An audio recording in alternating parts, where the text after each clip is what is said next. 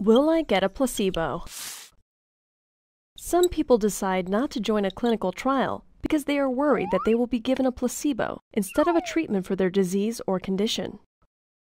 A placebo is something that looks the same as the treatment that is being tested. It is given to patients the same way as the new treatment being tested. However, it would not actually help treat your disease because it is not real medicine. Not all studies use placebos.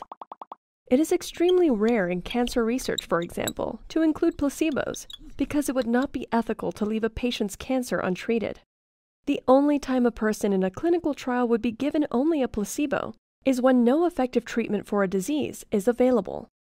It is much more common for a placebo to be used along with the best available treatment, which is then compared to the same treatment combined with a new drug being tested. It is important to know that all people are given the best available treatment.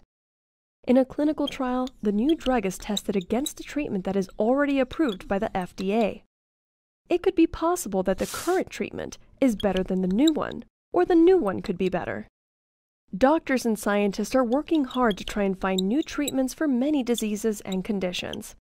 Only when people enroll in clinical trials is it possible to know for certain which drugs will help or even cure a disease.